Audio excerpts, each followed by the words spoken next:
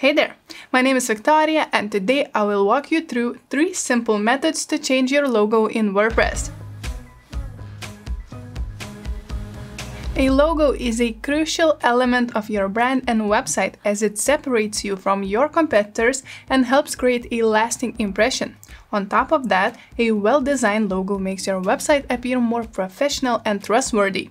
That said, uploading your logo to WordPress can be tricky since there's no one-click solution or shortcut. No worries, in this video you will learn every way to change the logo in WordPress. Before we begin, ensure you have a logo to match your website style and theme.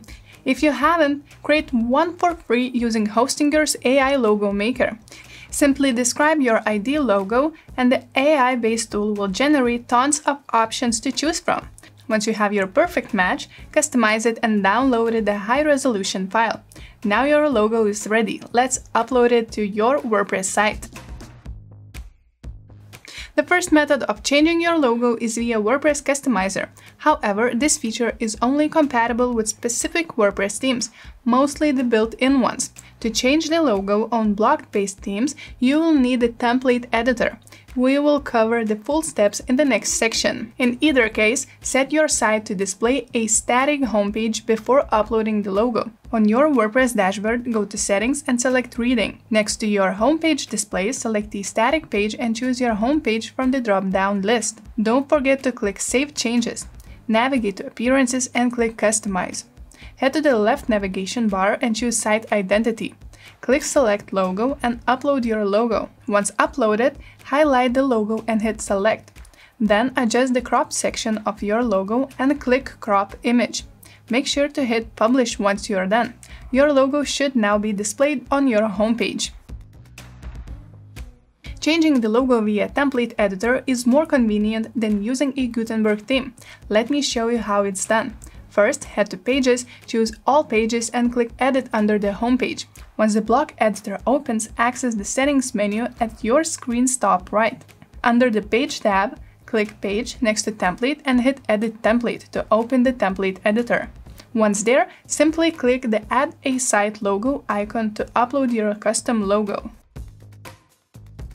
Changing the logo directly on WordPress login page is also possible. To do so, you will need to access your file manager. If you're on Hostinger, this can be easily done via hPanel. Simply navigate to Websites and click Manage and hit File Manager.